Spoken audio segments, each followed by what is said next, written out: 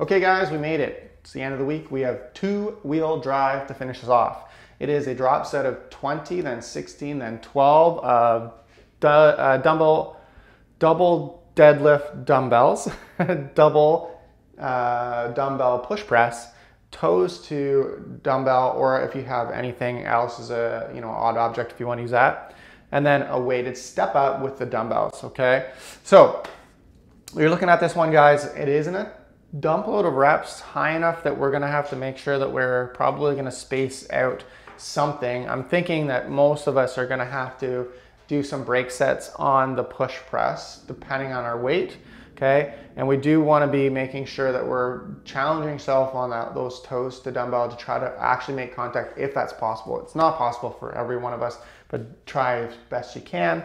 Okay, and for the weighted step ups, we're just gonna use whatever we've been using for our deadlifts and push press, okay? So, build section today, guys. It's a good one. We got 4 rounds where we sit and do a single arm strict press for 8 per arm.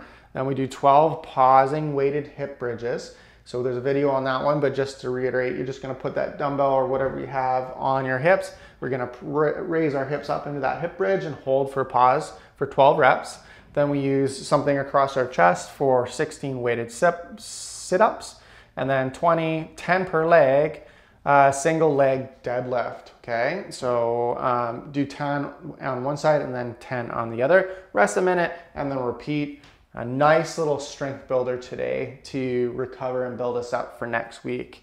Warm up today, guys. We have 30 seconds of just regular hip bridges, 30 seconds of regular sit-ups, 15 seconds per leg of a single leg hip bridge, a 30-second hollow hold, and then 15 seconds per arm single dumbbell two-legged RDL, Romanian deadlift, and then 30 seconds of flutter kicks. 1 time through, maybe you decide to do 2 times through if you feel like you need the 2 rounds, that's cool. And that's our little bit of a finish to the week today, guys. A nice little strength build section with a quick, nice little 2-wheel drive exercise at the end.